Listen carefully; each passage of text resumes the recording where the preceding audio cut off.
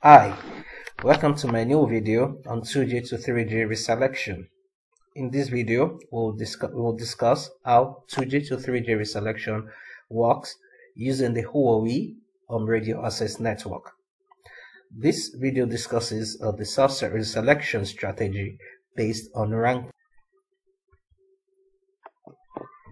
Let's look at why do we need 2G to 3G reselection.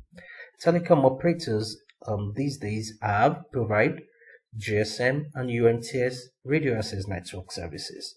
The 2G network is preferred for voice calls, and the 3G network is preferred for data services. So we must have a system that helps a mobile station to decide which to camp on. Typically, mobile operators set their network to prefer the 3G network. Mobile stations will prefer to camp on the 3G network wherever it is available. So how is this achieved? The 2G cells are configured with 3G neighboring cells, which they can select or hand over to. Now, a set of parameters is defined, which are transmitted through system information messages, the SI messages, to the mobile stations. These SI messages help the mobile stations to decide when, how, and if to camp on the 3G cell. We also have additional BSS features such as fast reselection after call release, which helps to optimize the whole process, make the reselection faster. Let's look at how we can set this up on our GSM system.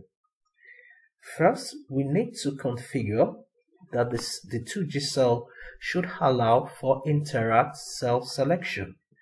This is achieved by configuring the set G cell handover basic command and setting the IRAT cell reselect enable to yes. This is done on our BSE. We'd also need to add 3G cells to the BSE. The 3G cells that can be selected or handed over to from the 2G cells need to be added to the BSE. This is achieved by running the command add external 3G cell. Thirdly, we'll need to declare neighboring cells for each 2G cell. The neighboring cells are typically 3G cells that are around the 2G cell, or the 2G cells that the 3G cells that it can hand over to. This can sometimes be in the same site or be in the same location. In order to do this, we run the command add 3G neighboring cell. Now let's look at the criteria by which the 2G cell selects a 3G cell. The first criteria of concern will be the queue search idle parameter. We know that reselection occurs in the idle mode. So, what determines if the 2G cell should search? What determines if a 2G cell should start searching for a 3G cell is the queue search idle parameter. If this parameter is set between 0 and 6, this would imply, if it's set on 0, this will imply a RX level value of -98 dBm. If it's set on 6, this will imply a RX level of -74 dBm. So, for instance, if we set a value at 0, it would imply that if our RX level measured is less than -98 dBm, our mobile station should start searching for a 3G cell. Likewise, if we set our RX value in between 8 to 14, for instance, if we were to set a value of 12, it would imply that if our measured RX level from our serving 2G cell is greater than -62 dBm, then our mobile station should start searching for a 3G cell. We could also set a value of 15, which implies positive infinity, and this means that the mobile station will never search for a 3G cell. Or we could set it to 7, which implies that the mobile station should always search for a 3G cell regardless of its measured RSL value. This is the preferred value. Now we look at the conditions that need to be met. After the 3G cells are being searched, what 3G cells can be selected, or what 3G cells can be handed over to. For a 3G cell to be selected, it has to meet 3 conditions for 5 consecutive seconds. Condition 1.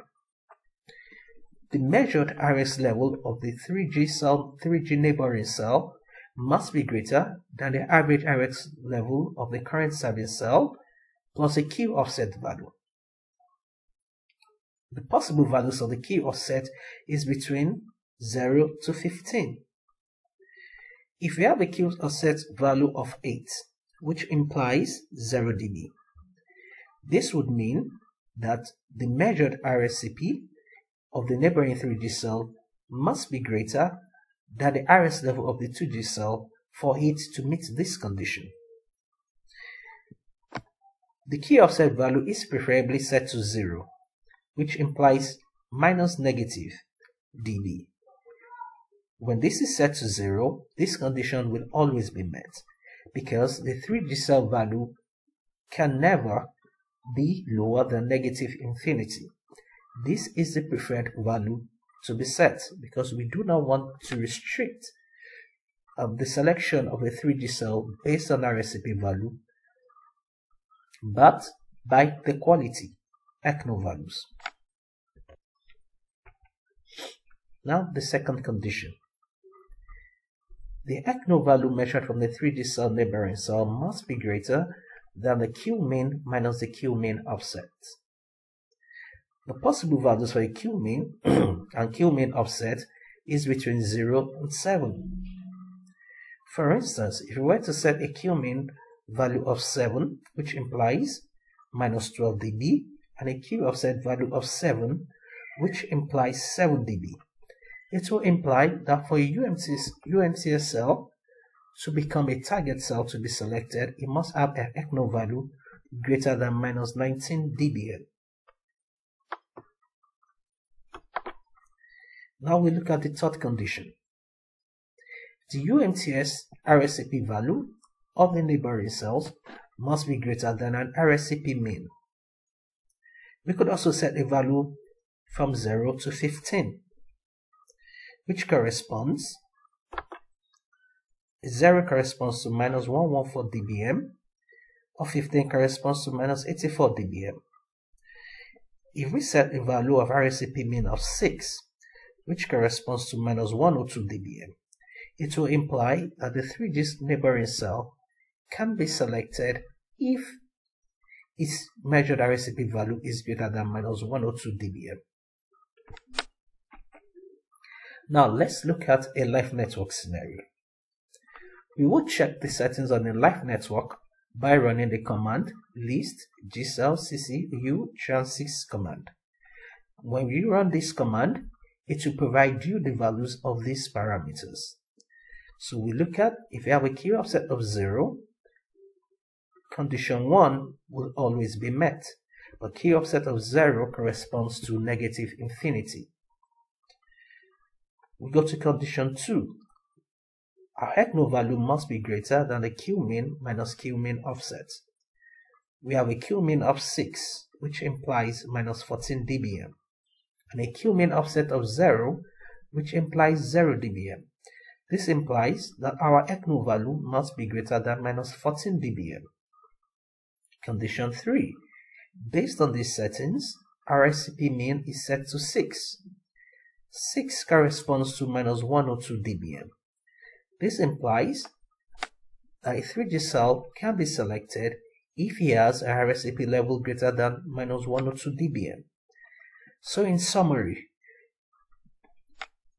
3G cells that can be eligible to be selected must have a ECNO value greater than minus 14 dBm and the RSCP level greater than minus 102 dBm for 5 consecutive seconds for them to be eligible to be selected.